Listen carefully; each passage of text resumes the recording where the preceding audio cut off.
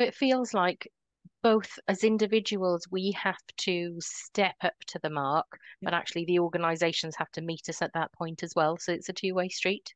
So Yeah. if you're talking about or talking with leaders who have people within their organizations that they may be people with high functioning anxiety, how do you raise that leaders awareness and what do they do to support those individuals?